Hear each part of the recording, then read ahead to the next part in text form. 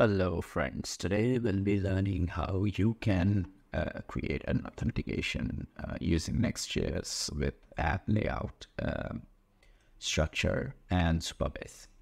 So just to start, I'm not going to tell you how to create a Next.js app or create a Supabase account because I know you already know that. So this is my basic setup. This is my basic Next.js app. I haven't done anything here except creating this Supabase config file where I have incorporated my Supabase URL and anon key. I'm sure you can find this much anywhere in the Supabase documentations. Pretty straightforward. And then I've created a page which is actually using just a simple h1 tag saying Next.js 13 plus Supabase Auth. So this is how our landing page looks like. Okay. For this tutorial, I'll be using Tailwind CSS. I have a Tailwind UI package, which I'm going to use for different pages. All right, so let's get started. So first thing first is, in order to do the auth with email magic link, what you have to do is you have to go to the Supabase docs and then click on sign in user with OTP. In this particular video, we will be just looking at the sign in with the magic link, but later on I'll be creating other videos for social logins and email password, as well as for login with OTP code sent to your mobile phone. Okay, so we'll do it step by step.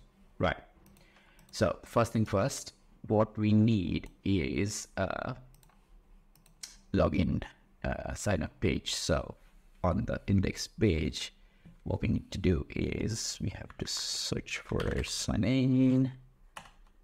I think it's here, and then we can pick up any one of these, whichever we want. I like this one, so I'm gonna pick this one, copy code, go back to my page. Let me create a new one, put it here, and then I'm going to extract. Okay, so it's asking that I have to have Tailwind forms as plugins. So let me see if I have it already. If not, I'll go to my Tailwind config. Oh, I already have it, so I don't have to install it. But if you do, then just put this require forms here and then just npm add or yarn add Tailwind CSS forms, and then you should be good to go. So that's fine. I will now just copy. So which part I need it? I need just this block. So I'm gonna go here, and I think this is the one.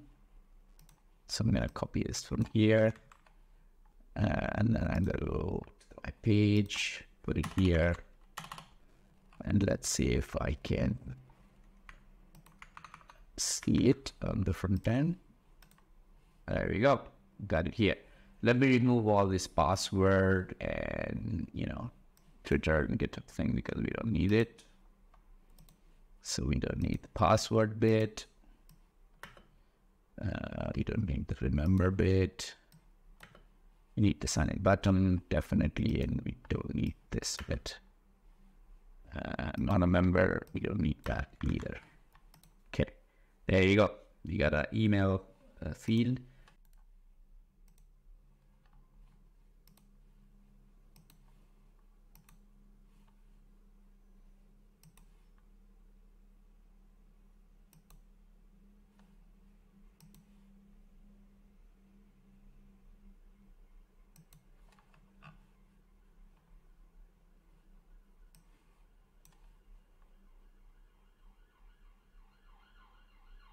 Okay, so for some reason, this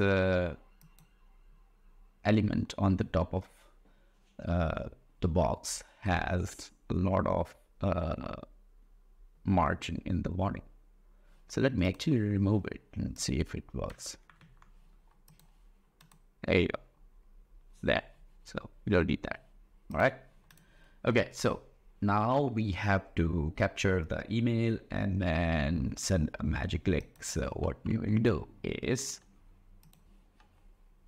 say go back here, and then first of all, let's capture the email.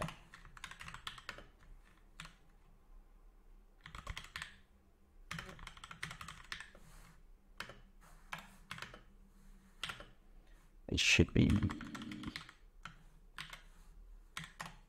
and then when we type on the email here, should be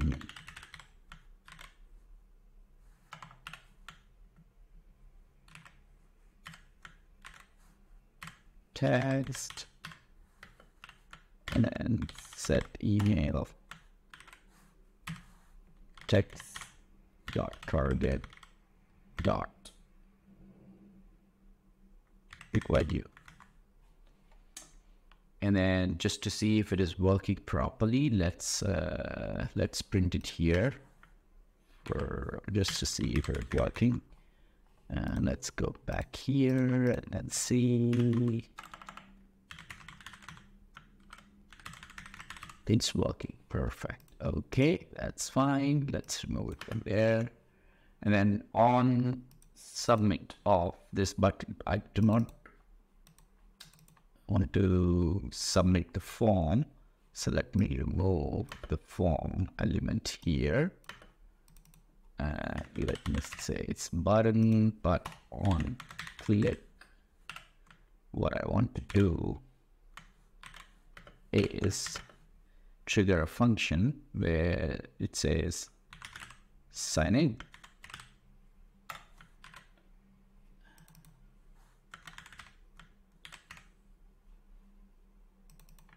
Okay, so that's the button. Let me find, let me make it a sync so that I do not have any issues later. Okay, perfect. Now, as you remember, I have created a Supabase client here, so we need to just import it here.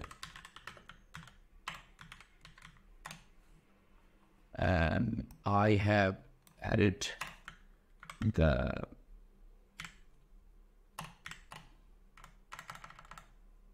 alias for imports, so that helps me keep track of all the imports in the app. It's easier.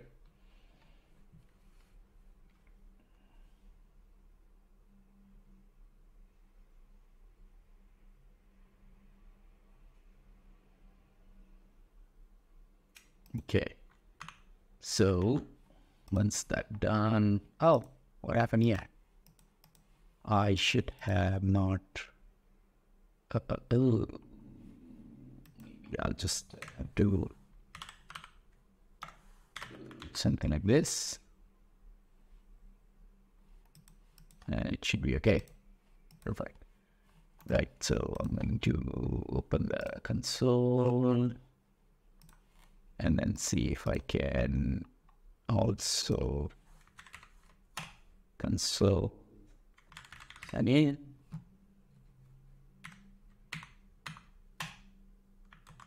There you go. And there you go. It's working. The click is working too. Now, as per it says on the Supabase documentation website, just have to call it like this. And because right now I do not have a domain, I'll just this, and I'll say welcome. Just quickly create a welcome page, and then inside the welcome I just create a page which is the new structure for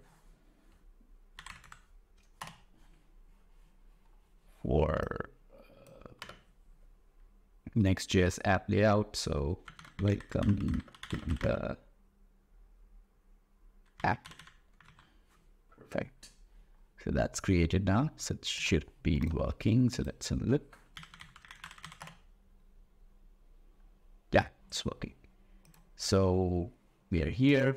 So we're going to go and provide this email. So we just replace this email with this email. And let's see if it does work. So refresh.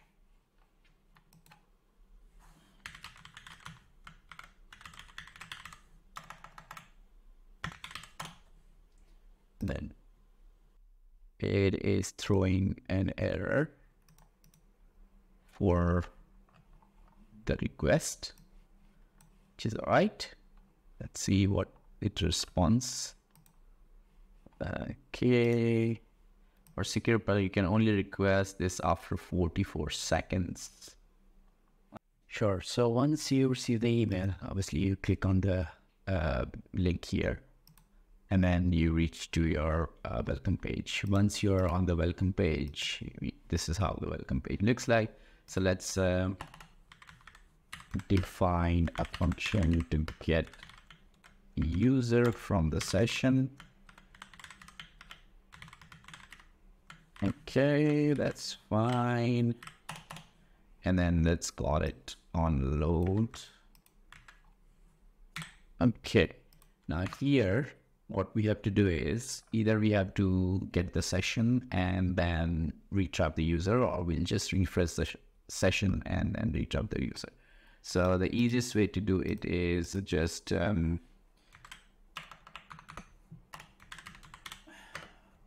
see if we have the data or the error for the session, and then based on that we say await the Supabase auth refresh session. Now what does this do is, because we have the refresh token with us, refreshes the session, and if it is available, then you can literally just say, okay, give me the session or give me the data, or both.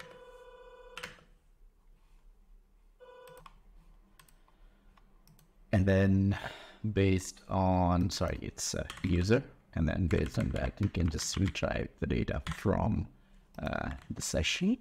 Here you go. And then we can literally print, if we have the user email here. So let's go refresh. Let's see if it is working. It's fine. It's fine. Ah, okay, got it. Maybe because the user in the context is the one which we set here. So that's why. So let's have a look. Yep, nothing. Okay. Two. Okay, let's see. Let's see if we can console it.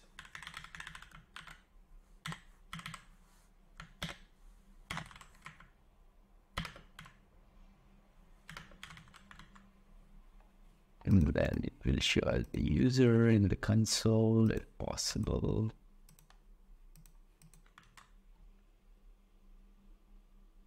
Nope, nothing here.